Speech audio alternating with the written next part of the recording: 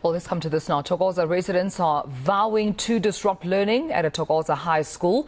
This follows the death of a grade 10 pupil. The community believes the child died at the hands of a teacher.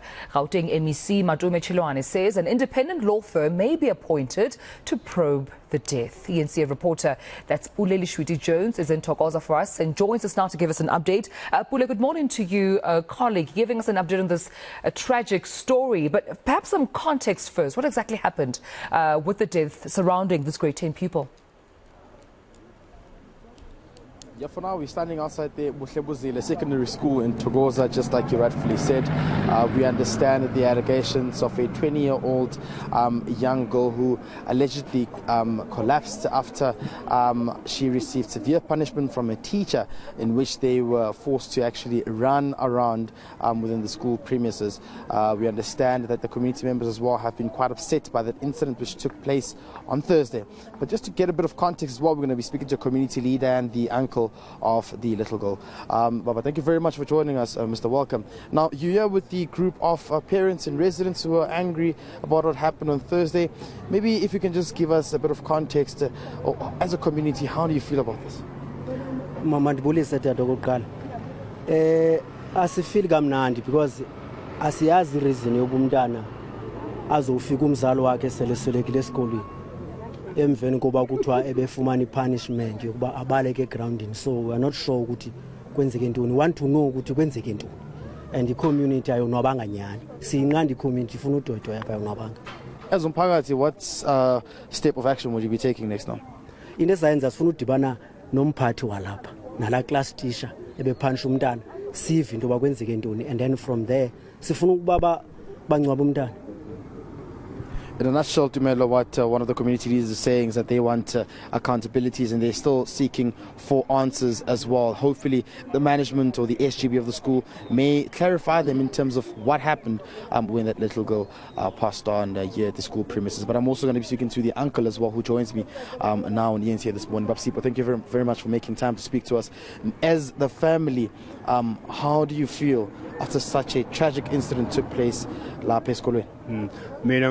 Ngomalume wengane kuphatha kabi ngoba incazelo okuyiyona asithola ukuthi umntwana kwenzakaleni ngoba silapha nje nami ngomalume wengane sifuna ukwazi somkhulu nexesha wakhe ukuthi ingane kuze iselakale kwenzakaleni nenokuthi futhi sifuna umntwana wethu isikole simfihlele yena.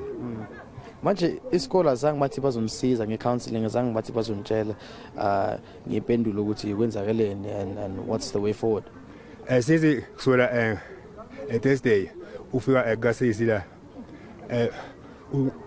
uprincipal akazavele kusisi class teacher akazavele kusisi bekhuluma amanye ama-teacher even nale sebezeleki le ekhaya lapha uklasicha wakhe akazavele uthisha principal akazivele kuze nje abanye othisha bathi bazise umthandazo bagqiba bahamba. Umama yena njani? Umama akaphathekile kahle usisi ngoba namanje usazibuza ukuthi umntana wakhe ngabe kwenzakaleni ngoba into ephatha kabakhulu kwanami ngumalume womntwana ukuthi intoni lena abayifihlayo njengoprincipal noklathisha ngoba ibona kumele bahambe phambili abanye othisha balandele bona, kepha akwenzekanga lokho. Baqashile bona iprincipal noklathisha kwaba ngabanye othisha aba-assista usisi.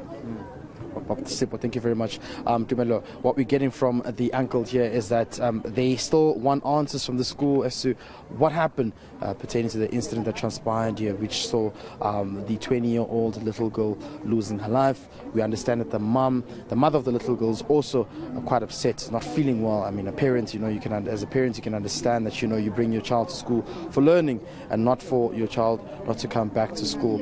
It seems as though there will be camping outside the school for several couple of hours until they get the responses that they need. I spoke to the Department of Gauteng Education earlier on, who said that they would be making way here at the school. Perhaps let me just ask my colleague Thokoza to show you what we are seeing at the school right now is that there is a vehicle of the Metro Police Department, but most importantly as well, it seems as though there has been security that has been called in to beef up the school premises as well, to ensure that the situation does not spiral out of control. We're still waiting for answers from the principal here at the school. Hopefully will be giving us an update as to what is the next step going forward. However, on my right hand side you can see just on the other side of the road it's just the grieved parents who are hoping that they can finally get answers to the situation, and hopefully that the school lessons be suspended for now pending the outcome of the investigation and pending the outcome of there being clarity and answers to what actually transpired that led to this tragic death that took place on Thursday.